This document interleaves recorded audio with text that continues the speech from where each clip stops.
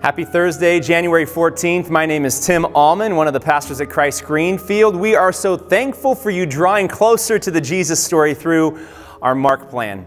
Today we're meditating on Mark chapter 1, verses 35 to 39, where Jesus seeks solitude and moves on to preach in other Galilean towns. The Sabbath before had been very busy for Jesus. He preached with authority, cast out demons, healed his mother-in-law, Peter's mother-in-law, and healed all who came to him. He's been quite famous. He's becoming quite famous for his ability to meet felt needs. What would you look to do after a day like that, a crazy, chaotic day of service like Jesus had? I'd probably want to sleep in.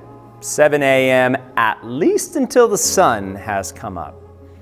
Not Jesus. Jesus has more to do. Yet before he gets back to his kingdom work, he wakes up early to seek solitude and to pray.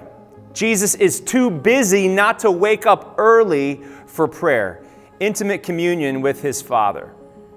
You know this, but if Jesus needed to be recentered to the will of his Father in this way, how much more so do we?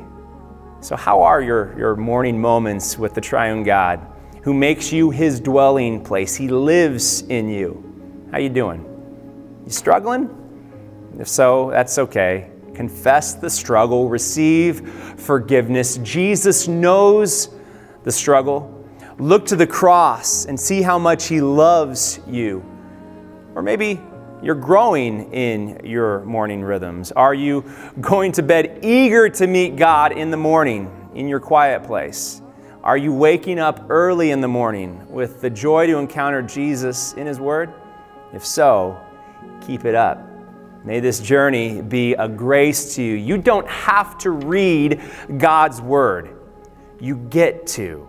He loves you so much. Now picture Jesus getting up early to move, to come to be where you are. He is so near. His word is yours and you are his. Happy reading. Meet Jesus in the morning solitude. He's waiting for you there.